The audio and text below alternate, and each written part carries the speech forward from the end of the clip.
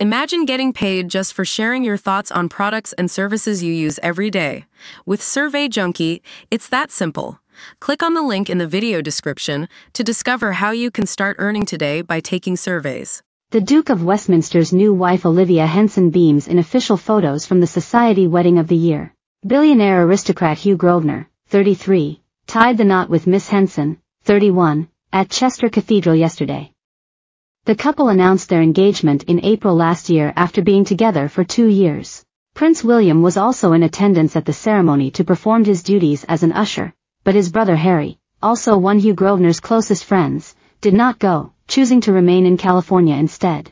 The Duke of Westminster is the godfather to William's son Prince George and Harry's son Archie. The bride's veil was designed by Emma Victoria Payne and featured an embroidery design which incorporated floral motifs from Miss Henson's great-great-grandmother's veil from around 1880.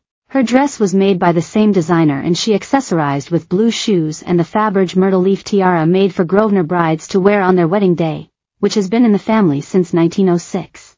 A floral arch was constructed around the huge west door of the 1,000-year-old cathedral in the heart of the city.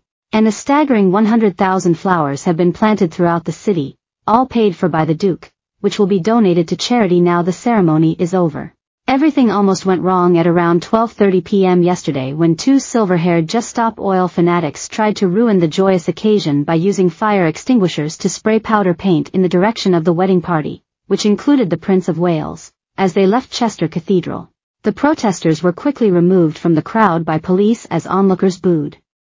They were named by JSO as Polly, 73, a care worker from Norfolk, and Sheila, 69, a former NHS nurse from Bristol.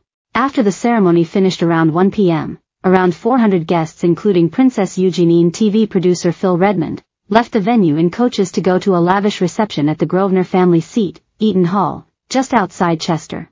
A spokesperson for the Duke and Miss Henson said they put their own personal stamp on all the arrangements ranging from the flowers to food. However, in one major twist, the Duke of Westminster eschewed the traditional English service popular with aristocratic couples. As a result, the service at Chester Cathedral, attended by Prince William and Princess Eugenie, was in contemporary language rather than 17th-century English. Most Church of England weddings use the words from the marriage service from Common Worship, which offers a greater choice of readings and prayers. But some couples prefer a ceremony using language such as thee and thou instead of you, and may use the Book of Common Prayer from 1662.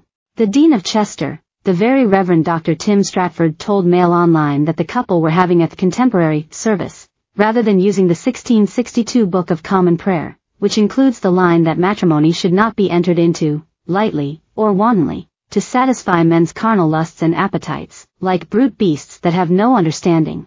The Dean, who is officiating the wedding, added, "In many ways this is like any other couple getting married, just on a larger scale, because they are somewhat in the public eye and some of their guests are definitely in the public eye. The couple at the center of this want to declare their undying love for one another in the presence of witnesses, family and friends, and we are here to provide the stage." In addition, there is also an updated version of the 1662 service, known as Alternative Services, Series 1, which was used by the Prince and Princess of Wales for their wedding. Universally known as Hughie to aristocratic friends, the Duke of Westminster is estimated to be worth £10.42 billion, making him the richest man under 40 in Britain.